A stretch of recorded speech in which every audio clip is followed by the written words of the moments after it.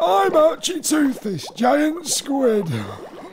Oh, no, come back. Oh, no, everybody does that. Oh, no, it's fine, it's fine. It's just I'm really bad PR. That's the problem. It started with the ancient Greeks and Scylla. 6 heads, they said I had. I mean, that's just rude. Then there was the Kraken. Thank you, Tennyson. What did I ever do to you? And what makes it worse is I'm only a giant squid. That's a colossal squid, you know. Yeah, that's what it's called. Very imaginative whoever named us. Imagine the calamari on that.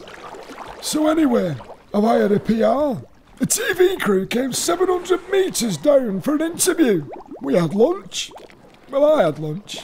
Squid, actually. I suppose the cannibalism might be a bit off-putting, but I'm a sweetheart once you get to know me. If you can look beyond the tentacles, and the beak, and the huge staring eye. People need to learn to look beneath the surface of the water. Natural History's comedy from BBC Radio 4.